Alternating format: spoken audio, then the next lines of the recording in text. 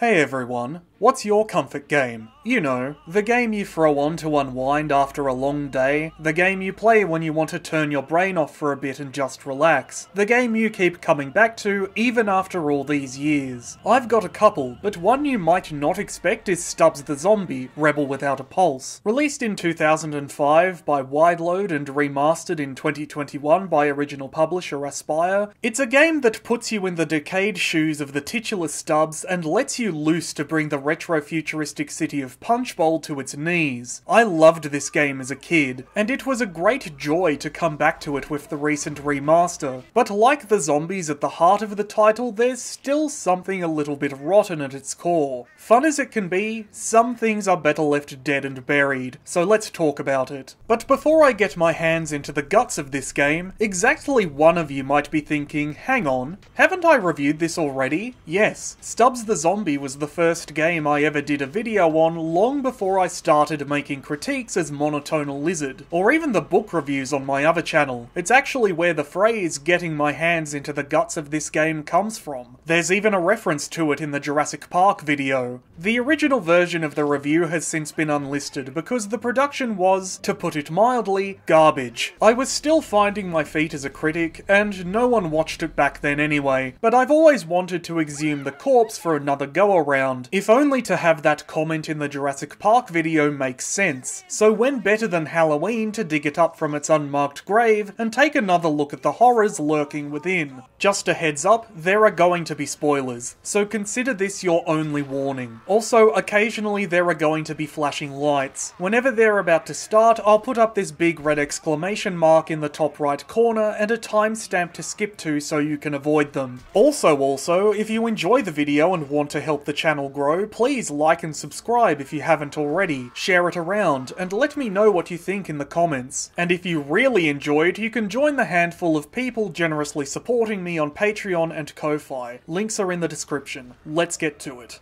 Oh, come on. I can tell by the look on your face. You're gonna love Punchbowl. Follow me. We've got so much to see. The original version of this video was made with the original physical PC release of Stubbs the Zombie, and needless to say, it was an ordeal to get running. Ever since the hardware the game was built for passed into obsolescence, Stubbs the Zombie has been a nightmare to get working, which I think is one of the reasons so few people talked about it until the 2021 remaster. My original reason for wanting to make this video at all was to bring Stubbs back from the dead, but it seems with the re-release, Stubbs is damn well capable of doing that himself with no help from me. In fact, for a moment there, it felt like he was actively refusing it. While working on the original version of this review, the game simply refused to run. I spent an entire day installing, uninstalling, and reinstalling not only the game, but Microsoft Visual C++ versions, Microsoft .NET versions, downloading missing DLL files, and battling that bastard of an error message 0CX00007B. Ultimately, the fix turned out to be pathetically simple. Just rename the executable file from Stubbs to codsp.exe. Why doing this worked? I have no idea. But once I got past the obstacle of getting the game to launch, it ran perfectly. So if you've still got an original physical copy of the game rattling around, that should get it working on modern hardware. If you're running the 2021 remaster though, you shouldn't have a problem. All the kinks have been ironed out. The game now runs smooth as butter. It crashed. Well.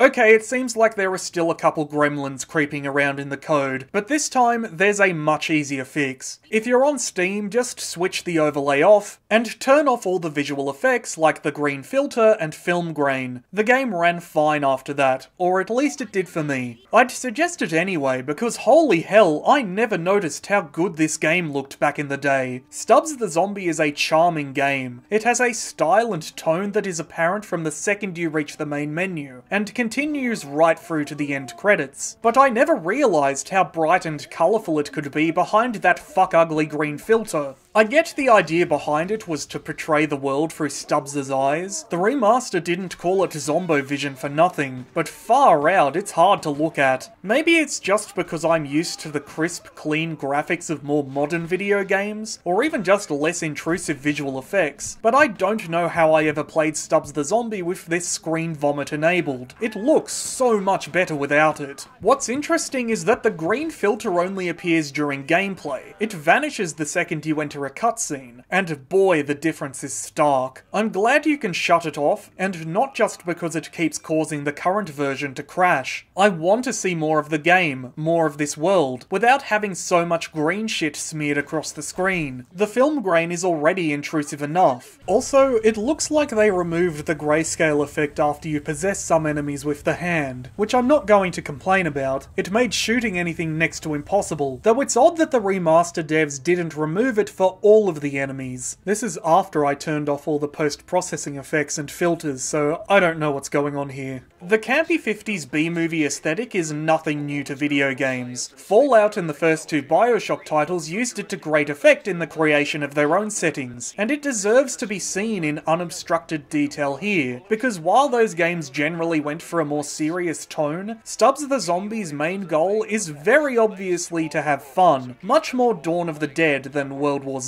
That philosophy extends to every facet of the game's design and presentation. Wideload could have very easily played the horror elements inherent in the premise straight, but instead they chose to build the title's foundations in comedy, and I'm so glad they did. Everything about Stubbs the Zombie is absurd and over the top. The B-movie aesthetic was already present in the 1959 setting, but having the game take place in a city built on 1950s ideals of what the future might look like removes the game completely from any sense of reality. The inhabitants of Punchbowl are caricatures, absolute buffoons who munch as much scenery as the zombies do brains, and that is impressive on the part of the zombies given so few of the living seem to have any. The opening cinematic makes it clear that everyone in Punchbowl, from the city's founders to its lowliest criminals, are scum too. Bigoted arseholes devoid of any sympathetic traits, and that makes the violence you bring down upon them all the easier to enjoy.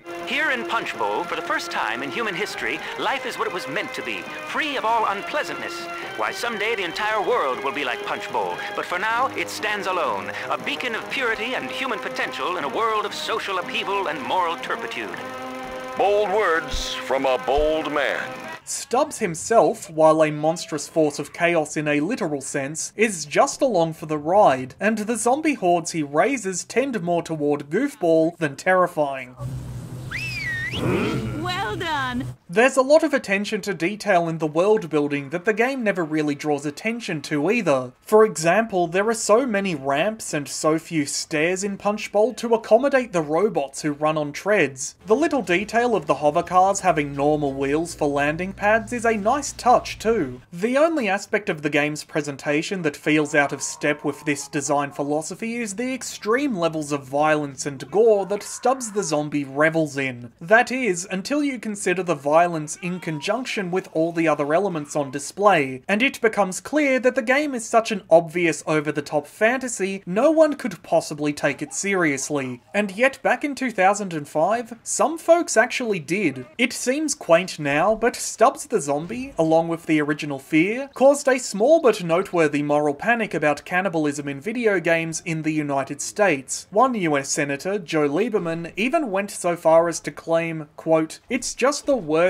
kind of message to kids. They can be dangerous to your children's health," end quote. Wideload rebuked the accusation not by saying that the game was intended for adults, which it is, but by saying, quote, "The current kerfuffle in the US media about Stubbs the Zombie can be summed up in one word: semantics. Stubbs, they say, is a cannibal. This is nonsense, as anyone with a working knowledge of cannibals can tell you. Stubbs fails all the classic litmus tests for cannibalism. He does not wear a bone through his nose. He does not help FBI agents track down serial killers. He has not written a cookbook. He is not named Jeffrey Dahmer. The list goes on and on. Stubbs is a zombie, thus the title Stubbs the Zombie. Zombies eat brains. That's what they do. Stubbs cannot just saunter into the cafeteria and order a plate of freedom fries. He has to fight for his meals. In fact, actual cannibals only make it harder for Stubbs to eat, which is why this cannibalism story is insulting as well as injurious. It's no surprise that the all-human media cartel resorts to distortions and name-calling. Their anti-zombie bias has been evident for decades, and Stubbs is just the newest target. If you're a thinking adult, you're probably ready to hear the other side of the story. You'll find it in Stubbs the Zombie in Rebel Without a Pulse, in stores now for Xbox, PC, and Macintosh. Don't let the humanity-centric media tell you what to think about zombies. A free mind is a tasty mind. End quote. No such excuse for Paxton Fettel though.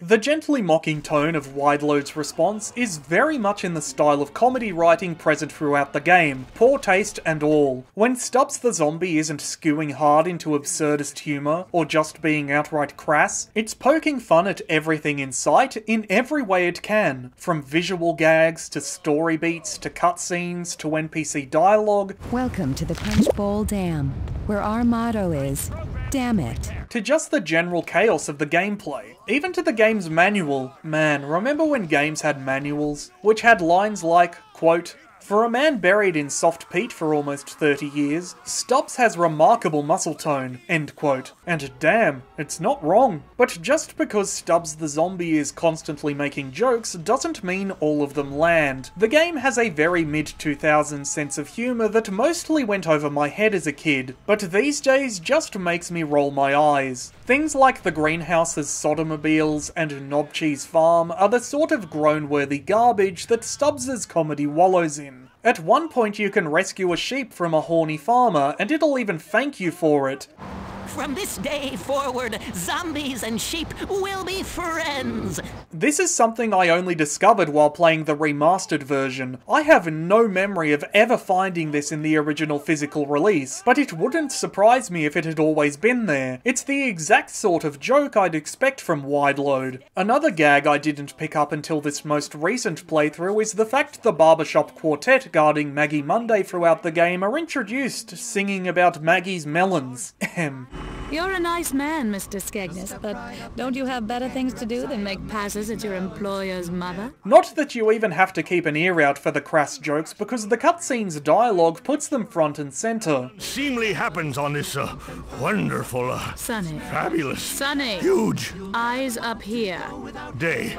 It's not like Stubbs the Zombie was the only game of this era to revel in crude humour based in sex and bodily fluids. It was just the style at the time, and sometimes it does work for me, like how weirded out these cops are by Pumpbot's, enthusiasm for his job. I'm not sure I have enough cash to cover Oh, never you mind, sir. It's on the house. There's no need for that. Oh, it's my pleasure, officers.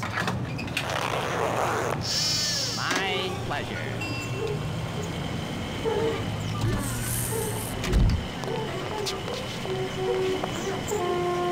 Hey, want me to look under the hood? No. But on the whole, they fall flat, mostly just by virtue of being drawn out long past the point of being funny. The Pumpbot bit only works as well as it does because it's relegated to a single cutscene. In contrast, the 10-minute section where you piss into Punchbowl's reservoir more than outstays its welcome. Thankfully, crude humour is only about a third of the jokes. Most of it revels in the absurdity of the situation, or makes little references to famous zombie fiction or genre tropes, or just gets a little macabre. Our roving reporter Jimmy Nesbitt is on the scene now and reporting live by telephone. Jimmy.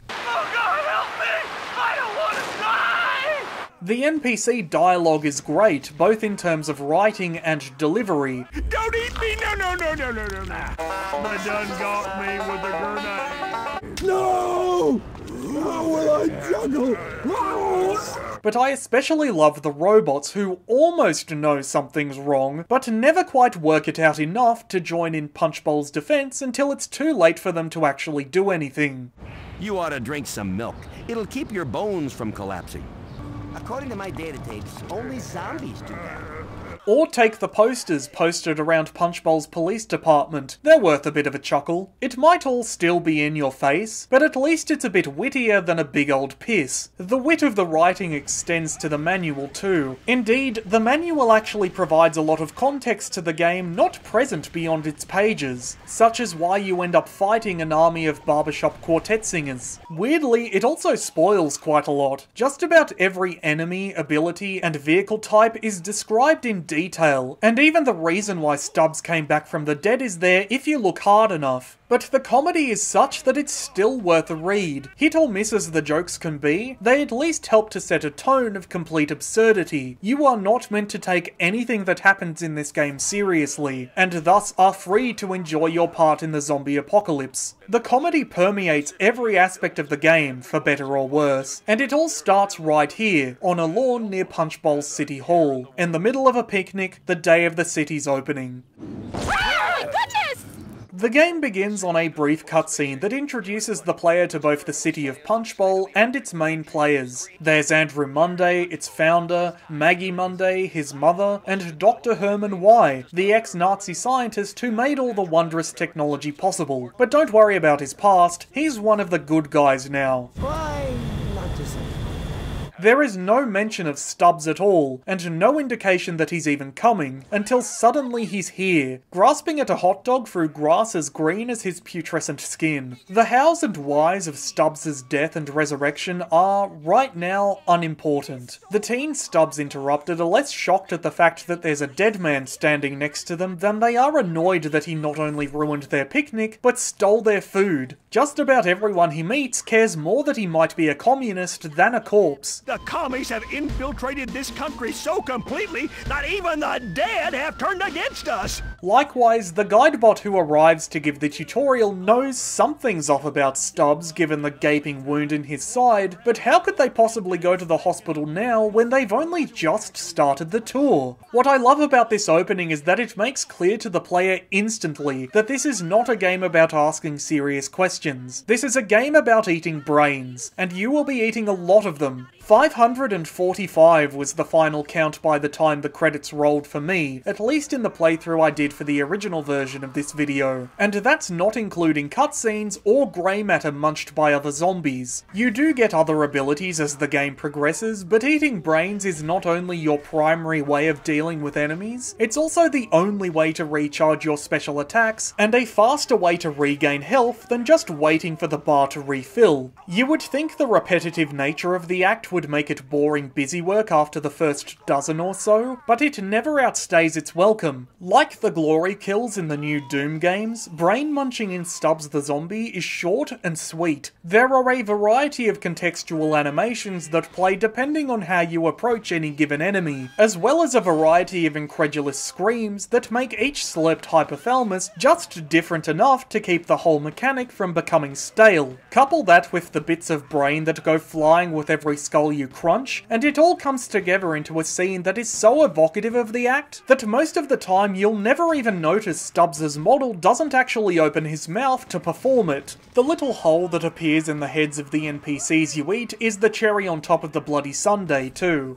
Speaking of the character models though, they really haven't aged all that well, especially their painted on faces and weird theme park animatronic mouths, even after getting a little graphical touch up in the remaster. But there is a retro charm to them that I can't help but like. Stubbs is the one real exception in my opinion. He still looks great. He clearly had a lot more effort put into him than the other characters, right up to and including actual eyeballs. But the quality of the models only really becomes apparent when seen up close in cutscenes. In gameplay, when coupled with the motion captured animations, they actually manage to come alive, or dead, as the case may be. There are a lot of them too, character models and animations both. Every type of enemy has at least a couple of variations, and each one of those variants has a zombified counterpart too. But the way the undead shuffle along is in such stark contrast to the more lively animations of the, well, living, that it's rare you'll ever mistake one for the other. The amount of characters, both living and dead, running around any given area of a level might not hold a candle to more recent titles like Days Gone, or even older games like the original Dead Rising, but there are usually enough, with enough variety between them, them that it gives the illusion of being a much larger crowd than it actually is. It's for that reason I can't bring myself to dislike the character models. They go such a long way in keeping the game from becoming a slog, though I do think it's a missed opportunity that the remastered version didn't up the character count for the big crowd scenes. Don't get me wrong, when the game does let you build up a sizable horde, it can end up frustrating to get around them when you're in the middle of the scrum, and it would probably play havoc with mechanical balancing, but it's such a shame that the remaster didn't take advantage of modern day hardware to turn your shuffling crowd into an onrushing tide. When I think back to the game that I played as a kid, I remember huge waves of zombies crashing over the handful of survivors trying to defend Punchbowl. But playing it again now, it's only ever a dozen at most, and usually less. Given I played the original physical release in the original version of this video, I gave it a pass, and it would probably end up breaking the difficulty curve overall, but if you're going to update the game to run on modern systems, you might as well make the most of it. I understand the point of a remaster is to make the game playable and easily accessible again to modern audiences, but it's one of those things I think would have helped maintain the vision of the original without straying into outright remake territory. Anyway, now that that rant's out of the way, the rest of the tutorial is pretty awful. It was bad back in 2005, it's still bad now. Even the achievement you get for completing it is called "That Didn't Age Well." Aside from a couple of fun jokes, it's just a boring slog through each of the game's basic mechanics, and I wish the remaster had introduced some way to skip it, maybe by attacking Guidebot to make her move on. Thankfully things improve soon after once you reach the plaza by Punchbowl's City Hall, and you're set free to eat your way through the nearby populace. Stubbs the Zombie is always at its best when it lets you run wild through an area with reckless abandon, and the plaza is a fantastic first impression. For such a huge space, it can actually be pretty empty if you take the time to explore, but it does create a good sense of scale for Punchbowl. I love the detail of the rowboat out the back of City Hall too. Anyway, once you've had your fill, Stubbs makes his way onto the nearby monorail and sets off for the first real level of the game, the greenhouse. It's there that Maggie Monday and her barbershop quartet of bodyguards are waiting to cut the ribbon on Punchbowl's self-sufficient food supply, and Stubbs, it seems, is a zombie with a crush. Unfortunately, the greenhouse is a poor follow-up after the plaza hits the ground running. Every level of Stubbs the Zombie is themed around some sort of narrative or mechanical concept. For the greenhouse, that concept is a massive maze-like area, best traversed by the flying sodomobiles. You have access to from the beginning of the level. Are the sodomobiles fun to use?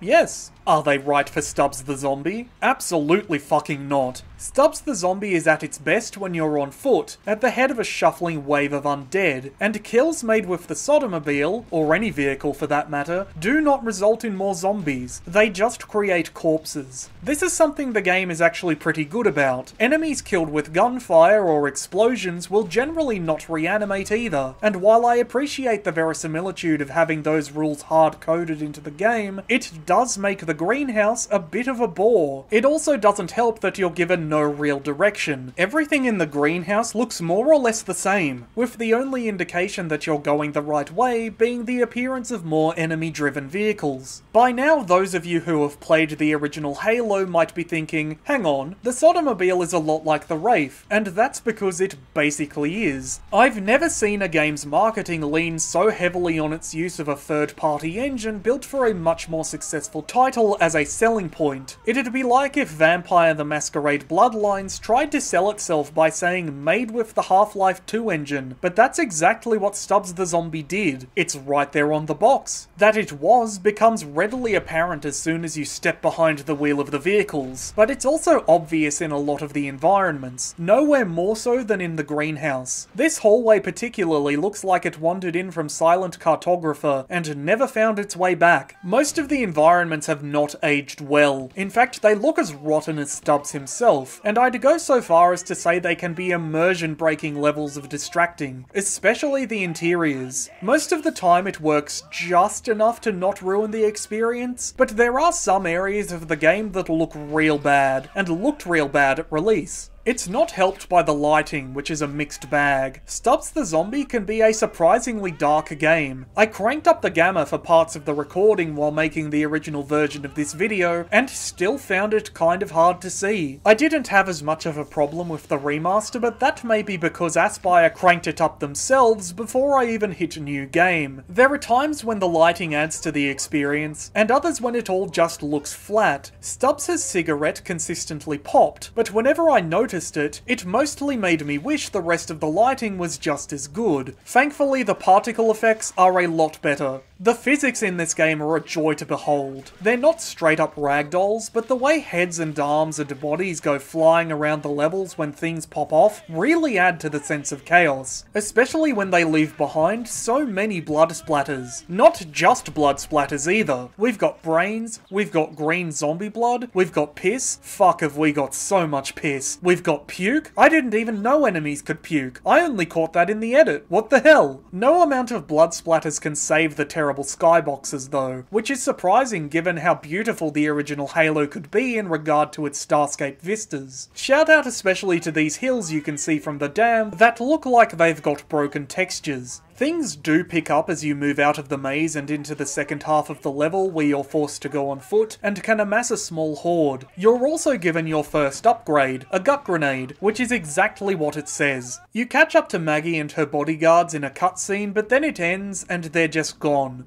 Okay.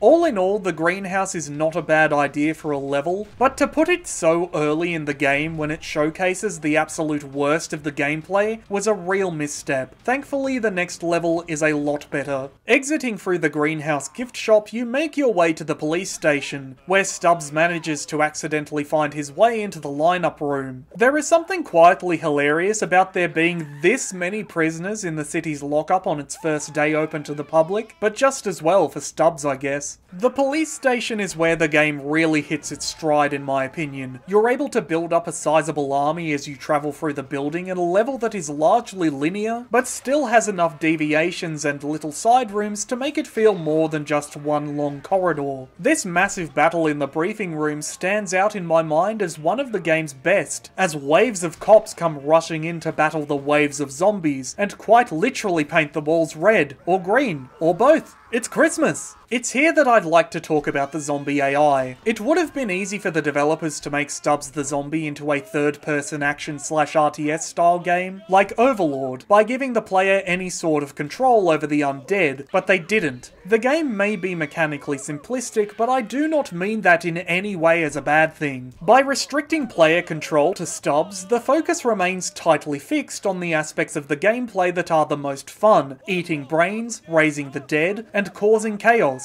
The only two ways you're given to interact with the zombie hordes are a whistle to call them closer, and a shove to get them out of the way. Not that you'll ever really need to. The zombie AI goes out of its way to stay out of yours, to the point where you don't really have to think about them beyond enjoying the carnage they cause unless you're in a cramped space. There's no micromanaging busywork. Zombies will attack, distract, and even munch the brains of nearby enemies. Left to their own devices, they will devour their way through a group of cops or civilians like you'd expect a real-life zombie horde would, and better yet, they'll never do it the same way twice. The emergent gameplay created by the zombie and enemy AI means that levels may not change between playthroughs, but every journey through them will be entirely unique. For such a short game, it really bumps up the replay value, and it's a big reason why I loved it so much as a kid, why I keep coming back to it to unwind. But the chaos is not to last. Stubbs is finally overpowered and taken away for examination in the station lockup. While the scientists are bickering about where they left the bone saw, Stubbs detaches his arm and tosses it aside to set him free. If you played Aliens vs Predator 2 back in the day, controlling the hand is much the same as controlling the facehugger in the first level of the Alien campaign, right down to the wall crawling and a strange colour filter. The purpose of the hand in gameplay is to possess people, but its purpose here is to facilitate a short stealth section that provides a nice break between the chaos of the surrounding levels. Not that stealth is actually required. You can possess a detective and gun down everyone in sight if you'd prefer, or you can make like Agent 47 and silent assassin your way back to Stubbs. I need to use the restroom.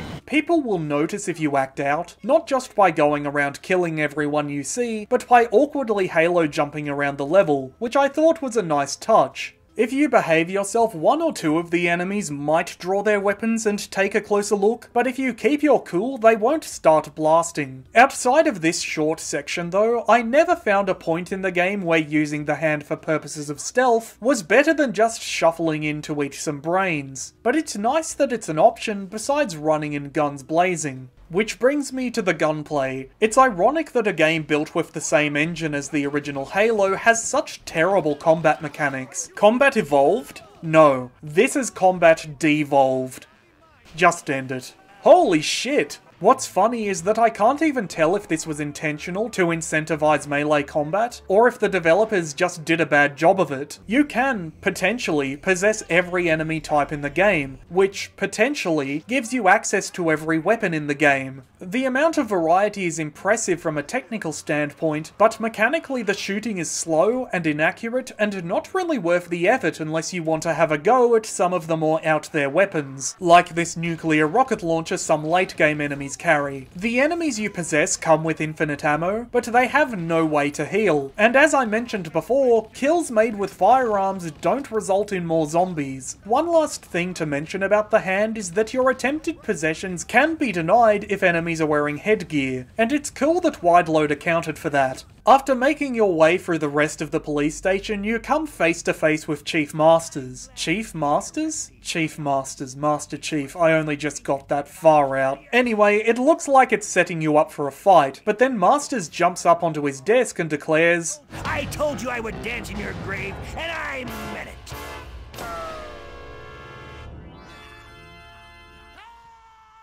Thus begins the game's most absurd point, a DDR-style dance-off with the police chief set to remastered pop hits from the 1950s. The little anachronistic reference to Thriller from Stubbs right before the fight starts is just the icing on the cake. It's such an insane moment, but the spectacle of it makes it work. It's not a throwaway gag either. You go toe-to-toe with the chief for 5 rounds, each set to a different song that I dare not play here on YouTube for fear of getting obliterated by the copyright drones. And though it's definitely a beginner's idea of a rhythm game, it's not without some small amount of challenge. I was able to sleepwalk my way through it except for the double beats, which are either broken or require such specific timing that I was never able to crack them. It is also the best boss fight in the game by a wide margin, which makes it as good a time as any to talk about the game's music and sound design. The music, both the original songs and the remastered 1950s bangers, are all pretty good. If I have any criticisms of the music, it's that it is grossly underutilized. This boss fight is the only real moment you'll hear the licensed songs in the 2021 remaster. The 2005 original didn't feature them much more either. They were present in the main menu and a diner you visit in the late game, but that was it. The original music might be even rarer. The only times I really noticed it were whenever I used the hand and during cutscenes.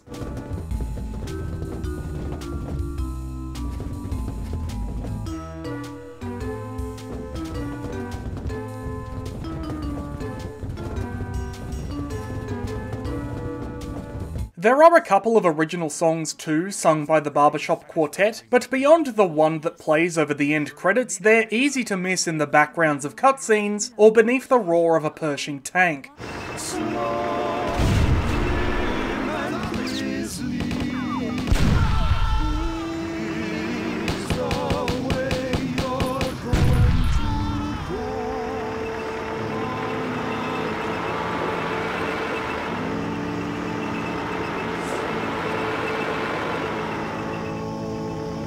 Otherwise, the music is almost non-existent. I never noticed throughout most of the game that it was the sounds of the zombies, enemies, and chaotic fighting between the two that actually made up most of the soundscape, with no ambient music whatsoever. If I ever found myself with a moment to breathe between fights, without a horde at my back, the game could get noticeably quiet.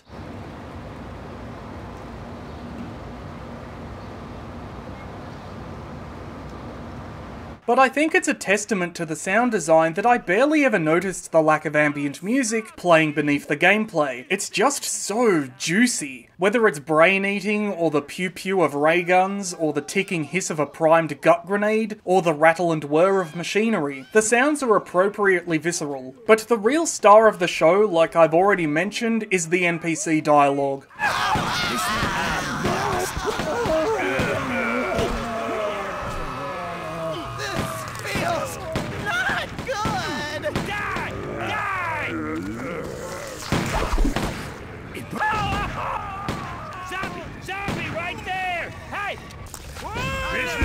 Let this be a dream! Go back to your grave, dead boy! Don't move! Brain eating in 20 years! This is stop eating that brain! You'll hear these lines hundreds of times before the end of the game, but there's enough variety between each of the enemies that they'll never get repetitive, except maybe for this zombie moan. The zombies do have the best death scream though, so it balances out.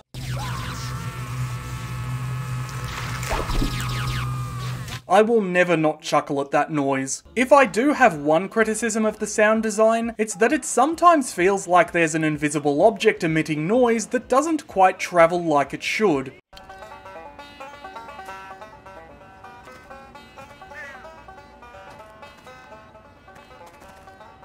Other times, like at the fountain in the plaza, the sound will get a little wonky depending on which way the camera is facing.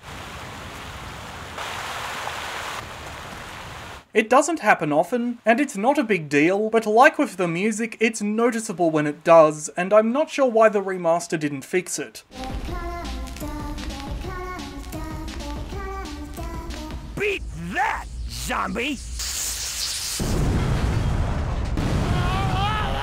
With Masters having danced himself into the grave and blown the police station to smithereens in the process, Stubbs then ends up interrupting a young couple again as he falls out of the sky and onto the hood of their car. Better yet, it is the same girl from the opening moments of the game. I watched him die. Yeah, like 3 hours ago. Don't live in the past, Judy. It's time to move on. Oh, Fred,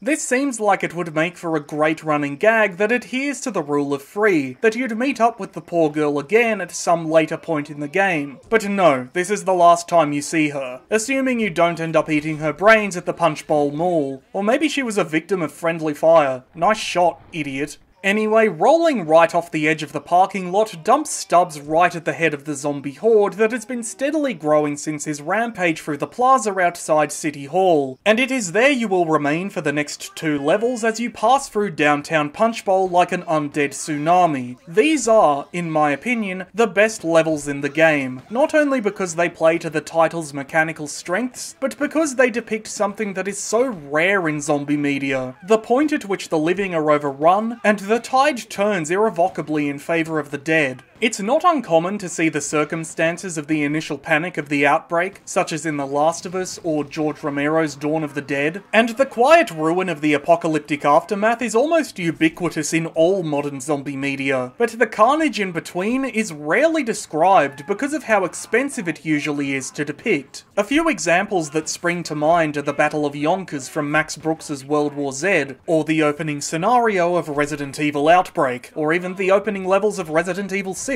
Hell, even the start of Zack Snyder's Dawn of the Dead. But all those stories show the madness of the zombie apocalypse from the perspective of humanity. Your rampage through downtown Punchbowl is definitely not, and it is ridiculously fun. There is no denying what's happening now as in earlier levels. The people of Punchbowl understand what they're up against. Some have formed up mobs in order to fight it, while others have fled to the mall at Andrew Monday's insistence. But they're all just as helpless as the armed police officers to do anything meaningful about the zombies but run. It's also here that you'll fill out your roster of abilities with the Sputum Head. Aside from a handful of contextual doors to break, you will be given no further upgrades for the rest of the game. And now that you have them all, I think it's a good time to talk about them. I've already examined the hand in detail, but given it's the most complex of your abilities, I felt it deserved its own brief section. The rest of your special attacks are all offensive, all except the Mega Fart you get at the very start of the game. The humour surrounding its design is crude, sure,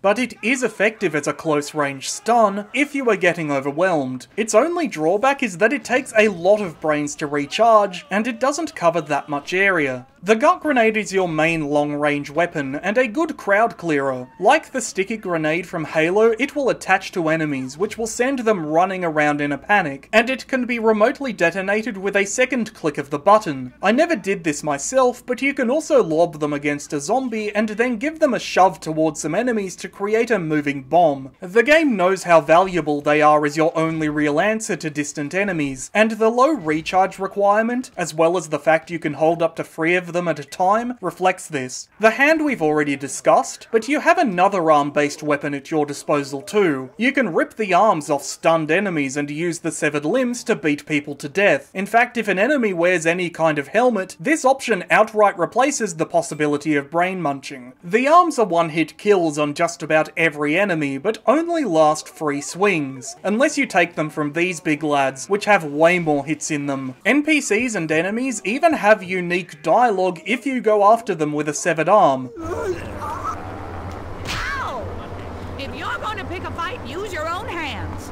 The last ability you get is the Sputum Head, where Stubbs rips off his own noggin, hat and all, and sends it rolling like a bowling ball through nearby enemies. The explosion it ends with deals more damage than the Gut Grenade, and it emits a damaging area of effect as it goes. Overall, it sounds great, but I found myself using it the least out of all the abilities, mostly due to the insane recharge requirement. Like all the mechanics in the game, these extra abilities are simplistic, but once again, that's not a bad thing. My only real criticisms of the special abilities is that the game, at least on normal, is so little of a challenge that aside from the Gut Grenade, you won't actually need any of them until the last third. On easy, you don't really need them at all. In the original physical release, I had trouble getting the extra abilities to trigger, and in the original version of this video, I went on a bit of a rant about it, but thankfully, the problem seems to have been fixed in the 2021 remaster. I never encountered it during this playthrough. Either way, you don't really need the extra abilities against civilians and cops.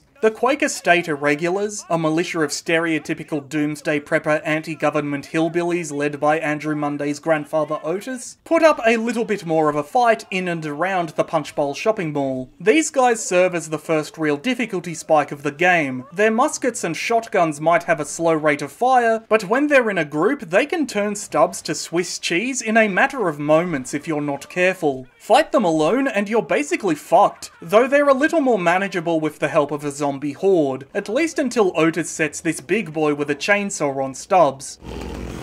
I got a blade in my head.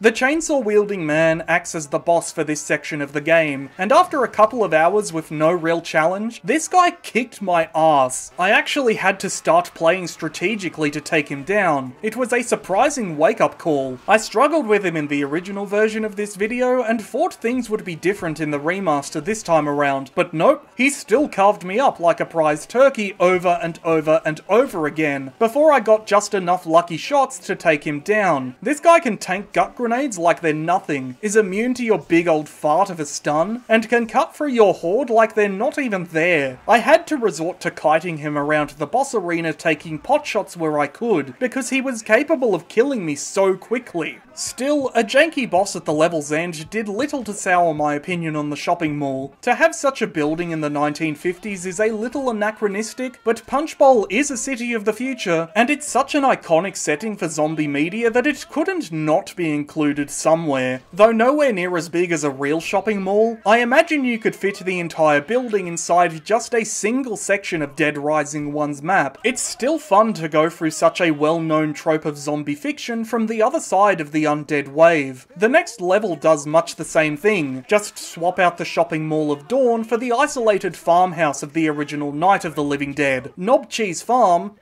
is a long level, one that sees you go from stalking militiamen through rows of corn to driving a makeshift tractor tank through a section of road-blocked and ambush-laden farmland, to a final massive assault on the heavily defended farmhouse. It starts off slow at first, but the closer you get to the farmhouse and the bigger your horde grows, it quickly ramps up in much the same way the original Night of the Living Dead did. And that's not to say it's easy. The fight is just as tough on your end. The irregulars do not fuck about. If they catch you alone, you're basically shit out of luck. Your only hope is to let her rip and pray you can tear through them faster than their bullets can tear through you. By the time you actually get inside, there are zombies smashing through the boarded up windows to grab at the militiamen you've backed up against them. The rooms and hallways are swarming with the dead, and there's nothing the irregulars can really do but wait for the end. It evokes the desperate situation of the film it draws from well, to the point where I think the tonal scales finally shift closer to horror than comedy. The farm is the only level to take place completely outside the context of Punchbowl's retro-futuristic B-movie setting, but by removing the game from that context, it ever so slightly breaks the perfect absurdist fantasy established by the earlier levels, and plants a toe firmly in reality. The farm, in contrast to everywhere else you've visited in the game, is strikingly mundane. No ramps, no robots, no flying cars. You could even say the irregulars are mundane too, given there do exist groups who have planned out and prepared for a zombie apocalypse in real life, unlikely as it is to occur.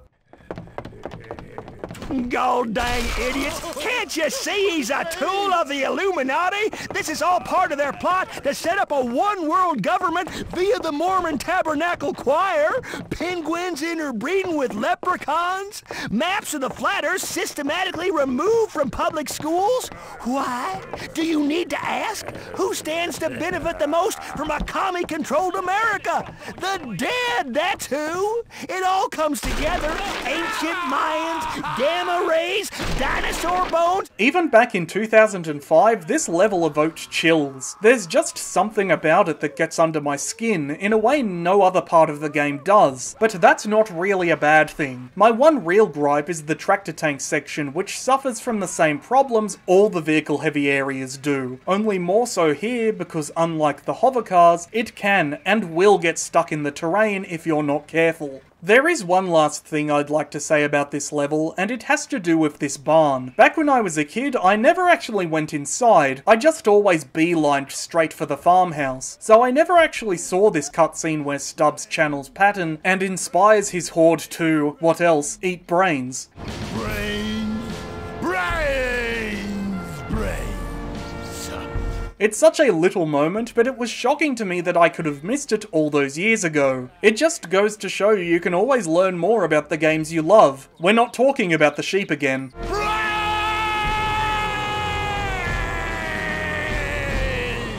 You corner Otis at the heart of the farmhouse, but there's not much of a confrontation. Otis is too stunned to discover he's already killed Stubbs once before to try finishing him off a second time, and our boy uses the moment of quiet to light a post-carnage cigarette.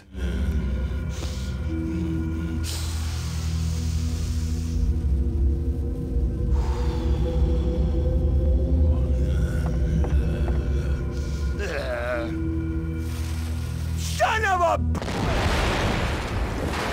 With Otis and the irregulars dealt with, Stubbs rides off into the sunset on the back of a sheep. And just as a side note before we continue, I love the sheep models in this game. Not like that. They look so weird. They're so narrow, it's like they've been squashed in Blender or something. Anyway, Baba Black Sheep takes you to the Punchbowl Dam, and immediately keels over dead because this level chugs mad amounts of piss. As I mentioned before, each of the game's levels is built around some narrative or mechanical theme. theme, and the themes at the dam are wave defense and piss. The run through the dam itself isn't all that bad. Going up against scientists with ray guns and barbershop quartet singers with jetpacks, man, this game got weird quickly, is a return to the campy tone that was largely missing from the rampage through Knob Cheese Farm. There's even a moment of spectacle when you look upon the distant JPEG of Punchbowl from atop the dam, and though it never looked like much even in 2005, I still find it charming. But beside that, there is piss. So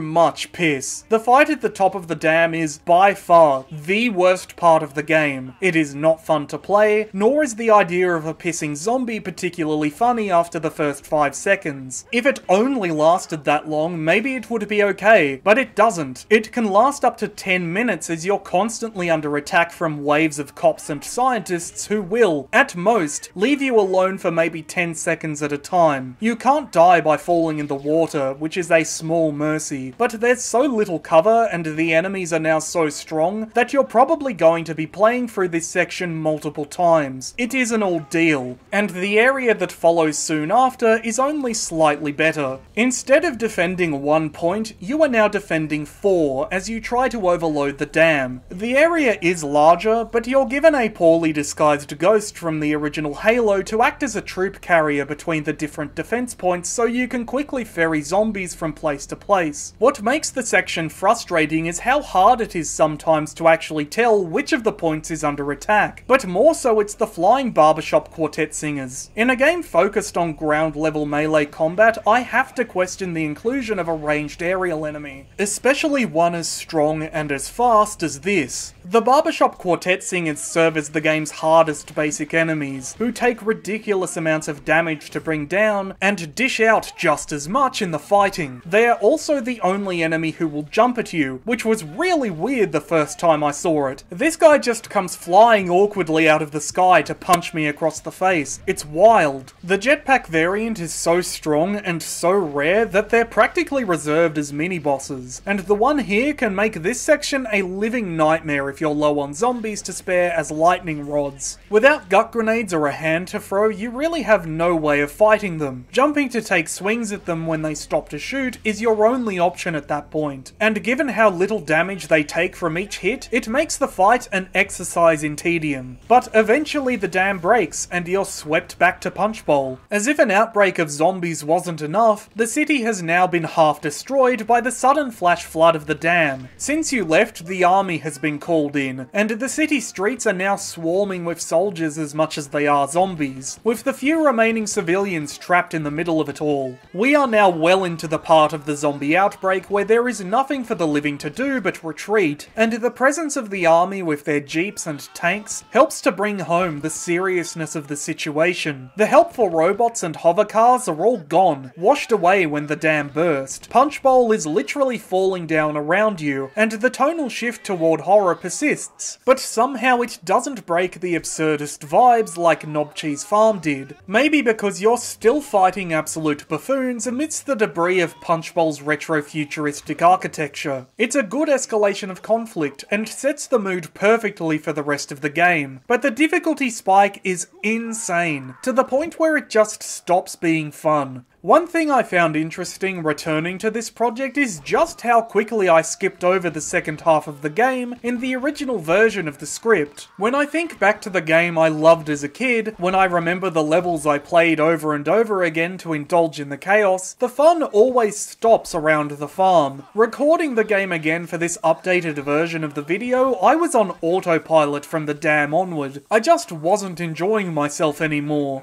It doesn't help that the remaster, for some reason, stripped out some of the area's personality by removing the songs in Spanky's Diner. The sex joke menu items just aren't enough to carry it. The gameplay certainly doesn't. You're not fighting Punchbowl's finest anymore, you're fighting the United States Army, and while your victory is inevitable, they don't make it easy. Their rifles and machine guns can cut through you and your horde like a hot knife through butter, and if you're too close to a landmine when one of the dead shuffles across it, you can bet you've bought an express ticket to the moon. It's a lot harder to build up a sea of zombies when the soldiers do a pretty good job of holding back the tide, even on normal, even with what might as well be an infinite supply of undead reinforcements. You may disagree, you may think the difficulty spike allows for a greater emphasis on strategy and tactics, but that's not what I've ever found fun about playing Stubbs the Zombie. Like I said at the start of the video, it's a comfort game. I'm just here to eat some brains. I'm not looking for an actual challenge. It's why I used to play through it all the time on easy, and even if I did want a challenge, I don't think this was the right way to go about it. Hiding high damage enemies in hard to reach places, or spawning groups behind your back, gets cheap after the first couple of times it happens, and even the basic army grunts pack enough firepower to take down Stubbs' backup without much effort. You can always possess them, you can walk the bastards into their own landmines if you want, but that doesn't bolster your horde, it just creates more corpses. It doesn't feel like you're surfing the green wave across Punchbowl anymore. It feels like you're scraping along by the skin of your teeth, and maybe that was the intent. Maybe you can find that challenge engaging, but for me, it was just a chore. To say nothing of how brutal some of the checkpoints are, god damn. At least there's a good variety to the soldiers. Like I said before, there's a surprising amount of variety in the human enemies overall. Weapons tend to be locked to each type, so only cops will have sidearms and tasers, only irregulars will have muskets and shotguns, and only soldiers carry assault rifles and grenades. Each enemy type has their own unique behaviour too. Civilians will cower, soldiers will combat roll, and as already mentioned, barbershop singers will jump like hyper-aggressive frogs to get at you. It's a good roster, and like everything else in the game, goes a long way in keeping the combat from getting stale. They move slowly though, slow enough that even Stubbs at walking speed is generally able to catch up, and this extends to when you possess them with the hand too. I can't decide whether this is a bit crap, or if it makes sense to incentivize focusing on melee combat and building up huge hordes of zombies, since that is the backbone of the gameplay loop. If I have one criticism of the human enemies, it's that their AI is, simplistic. Tactical geniuses they are not, and most will just stand around waiting to be munched. Some of them won't even react to your presence at all. They do get a little more dangerous as the game goes on, but that's due to them having higher health and stronger weapons than it is them getting smarter. It is a far cry from the AI on display in Stubbs' fellow controversially cannibalistic game Fear, but it works for what the game is. This weird inverted tower defense section doesn't. I gave it a pass in the original version of the video, but after playing the game again, nah, fuck this. It does add some variety to the gameplay, and it is kind of novel to be on the other side of a siege set piece, but the heightened difficulty makes it hard to keep a large horde up against the barricade, and you as Stubbs will usually be too busy fighting for your damn life to help in the attack. It's a good idea executed poorly, though thankfully you can cheese your way through the much larger second siege by possessing a guy with a rocket launcher up on the high ground. At least the next level is a return to form. The assault on Dr. Y's laboratory is the last hurrah for Punchbowl's aesthetic of retrofuturism. It's a labyrinth of neon lights, massive computers, and jump pads filled with ray gun-toting scientists and malfunctioning robots that can and will attack anything in sight, living or dead. I haven't really spoken about the robots in the game so far. They're at their most numerous here, and while they were present across the early levels of the game, it's only in Dr. Y's lab that they're framed as outright enemies. You could of course go around drawing their aggro or blowing them up, but there was never really much point. Given there is so much variation in the types of humans faced throughout the campaign, I don't really mind the fact robots are wasted as a possible enemy, but it does feel odd that they are. I would have loved to face down a shield wall of milk bots, or been outcrassed by a gang of pump bots, but instead they just roll around in the background, aware that something's wrong, but either unwilling or unable to do much about it. It fits Punchbowl to a T, flash and futuristic on the outside, but ultimately nothing more than a vapid facade easily pushed over with the least amount of force. The same is true of your fight through the lab. The narrow hallways get repetitive pretty quickly, but the big fights that take place in between are among the game's best. There's so much chaos and so much carnage. These big big arena fights were the most enjoyable part of the game's second half for me, even if they could get pretty cramped at times. It all culminates in a confrontation with Dr. Y, and sadly it continues the game's trend of bad boss fights. It starts off well, with the revelation that Stubbs' return from the dead was caused by, of all things, a kind of super aggressive fertilizer, but the fight itself is just tedious. Dr. Y's reflective ray gun can actually drain your health fairly quickly, but he uses it so erratically, and there are enough places to hide, that it's never really a problem, and even if it is, civilians continuously spawn in, so you'll never run out of health or abilities. It's not a particularly challenging fight. What makes it frustrating is that Dr. Y is another aerial enemy, one with a force field. Turning it off isn't actually that difficult. All you have to do is hit these 4 buttons in the center of the room. It's actually hitting him when he's vulnerable that's the hard part. He spends so much of his vulnerable state just flying to his recharge station that it's hard to actually deal out much damage before his shield comes back and he returns to the skies. The fight does go by a lot faster if you just spam him with gut grenades, but it's easy to miss him, and even easier to run out long before he's dead, at which point you have to start running around in search of civilians to munch to recharge your abilities. There's very little challenge here, just a lot of frustration and not much fun. It does however lead to a line that has stuck with me for the past 19 years. I hope you like the taste of formaldehyde, because you're going to be swimming in it! Hey, what's a putt-putt gotta do to get a little action around here?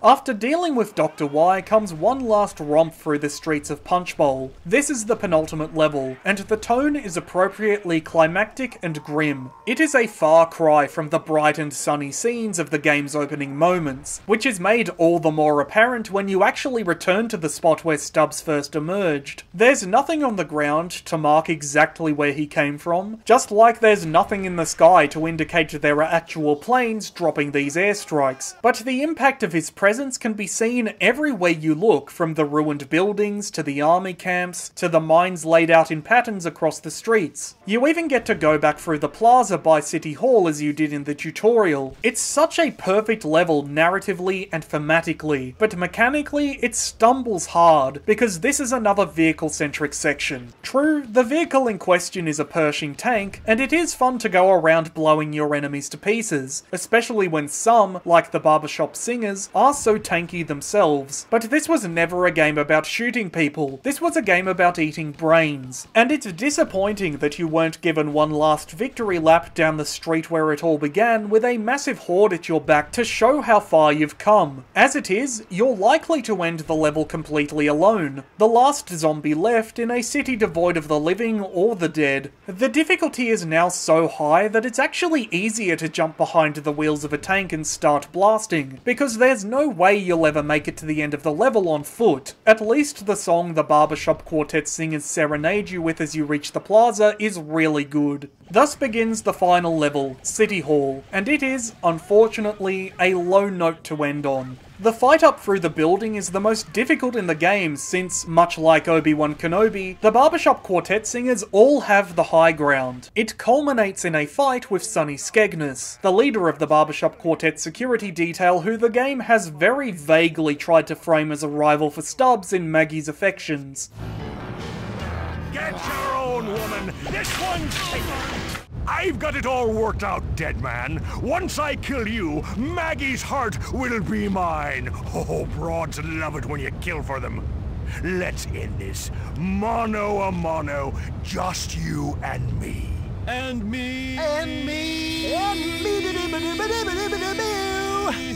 But the fight is about as low effort as the setup. Aside from his character model, he is no different from any of the other barbershop quartet singers you've been fighting, right down to having the same voice lines. I can't decide whether I like how the guy is treated as just another enemy, like he's not even worth Stubbs' attention as a proper boss fight, or if it's a missed opportunity to do something more and bring the plot arc to a close. At least it's over quickly. Would you be a dear and tell Mr. Monday he's got 5 minutes before the whole town goes up in smoke? Thank you so much.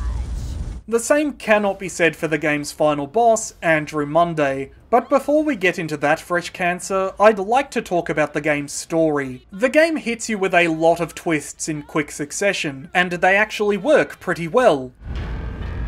Oh my... Those eyes. That nose.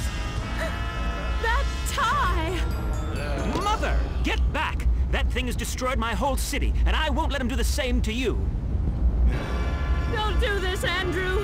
Get out of the way, Mother.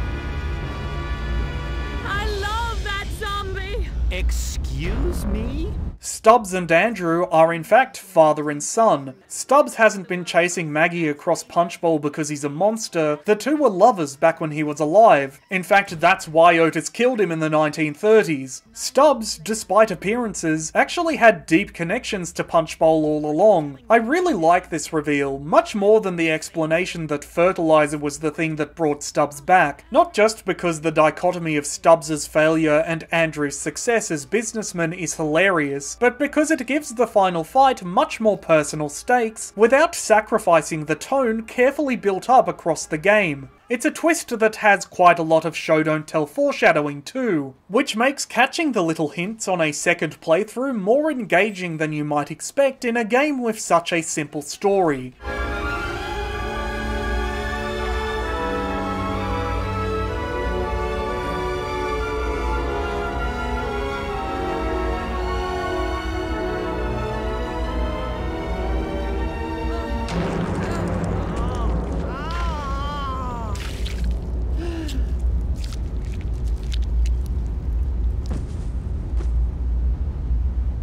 You destroyed my city. You killed my family. And now I suppose you want to kill me. Well, go ahead. Go ahead and try, Dad. The fight with Andrew, however, is pretty bad. The original Halo didn't have boss fights for a reason. The engine is not well suited to it. The fight here is another tower attack section, but it is by far the worst. Andrew sits behind not one, but two layers of rotating force fields that you can only really damage with gut grenades, since even the barbershop ray guns don't seem to do much more than tickle them. There are civilians constantly spawning in for you to use as health and ability recharges, but so too is there a constant and steady stream of barbershop quartet soldiers, some of whom carry rocket launchers that can one-hit kill you. And the chaos of the fight being what it is, you can sometimes get hit by one of these rockets before you even know the enemy has spawned in. It's a real mess of a finale, made worse by the fact you don't even get to kill Andrew Monday at the end of it. Instead, Maggie and Stubbs shamble off together as the army flies in an airstrike to settle the zombie problem for good. Andrew Monday and his evil twin watch on from the steps of City Hall as Punchbowl isn't actually destroyed by the airstrike at all. Stubbs and Maggie share a kiss, the fade out freaks out, and thus our tale comes to an end. Roll credits. As much as I enjoy Stubbs' story, it does have some pacing issues. I get the sense a lot of stuff got cut late into development that left everything in the final version a little wonky. For example, Dr. Y's lab is filled with the same screens that covered the walls of the police station, which makes me think he was originally meant to taunt you across the level the same way Chief Masters did.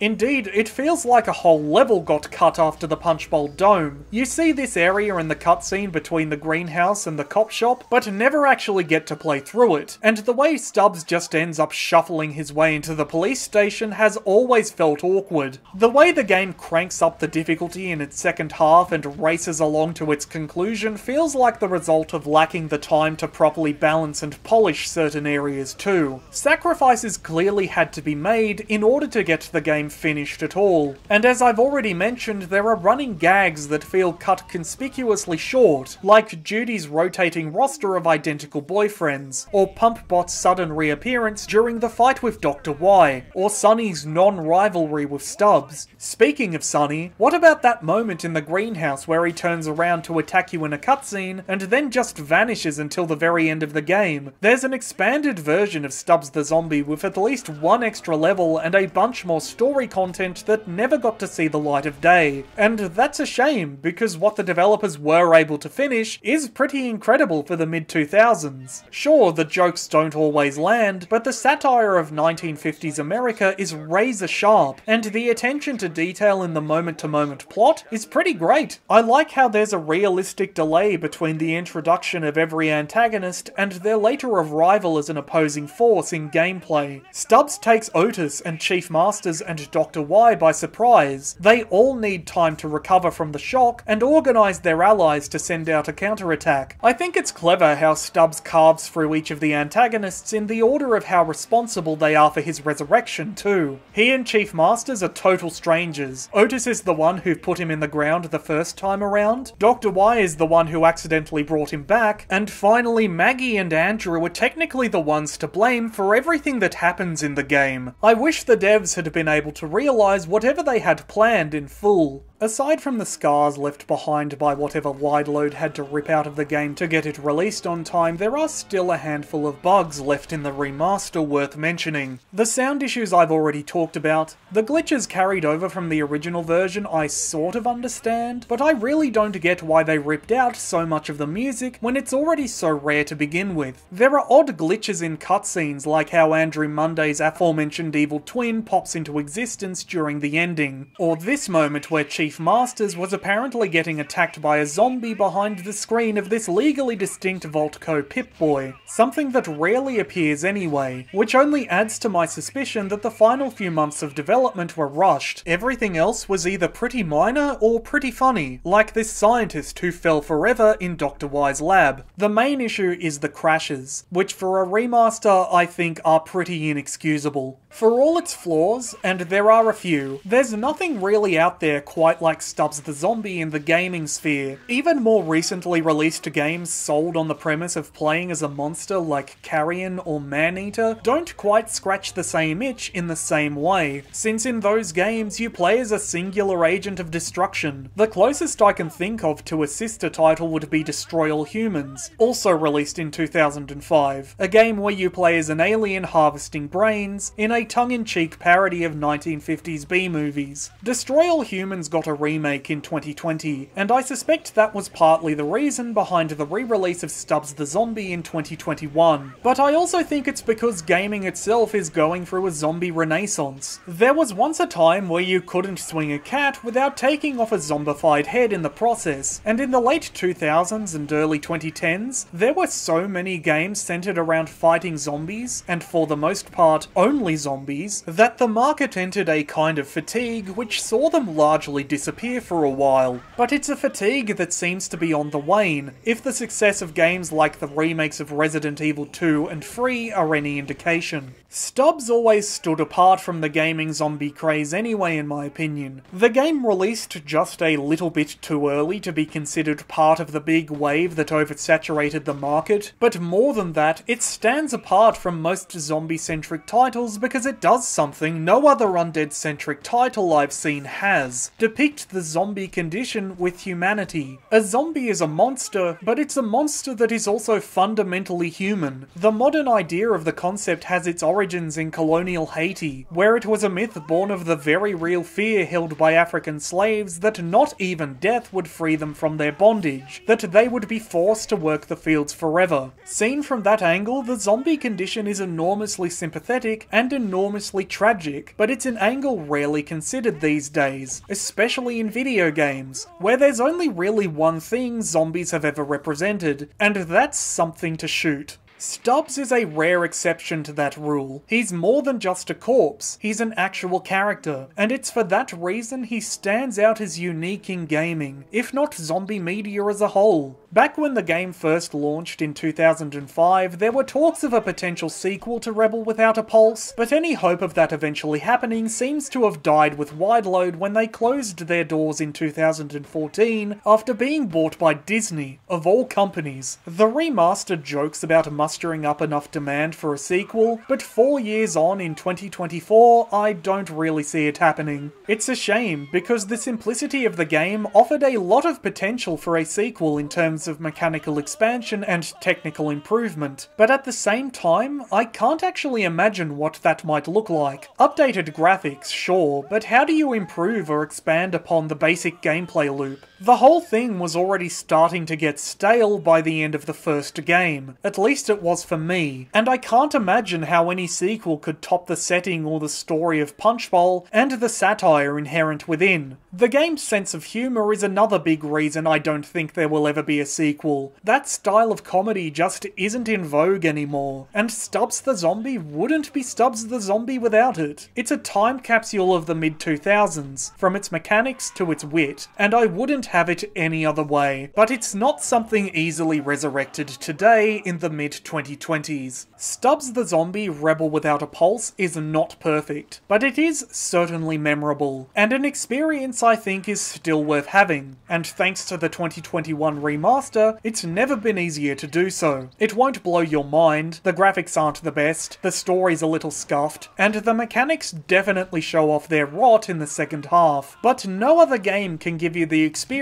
of playing as the bad guy quite like Stubbs the Zombie. It's why I keep coming back to it after all these years. Sometimes you don't need high art to get you through the day. Sometimes all you want to do is just sit down, turn your brain off for a few hours, and eat some, folks. Thanks for watching.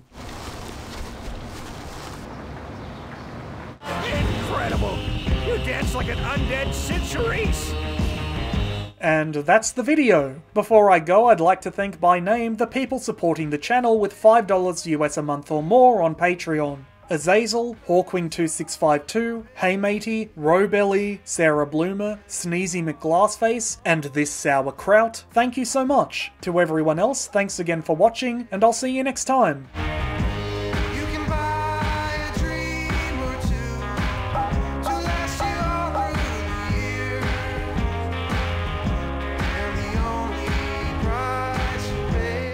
Okay, you can do this. You can listen to your old work without cringing.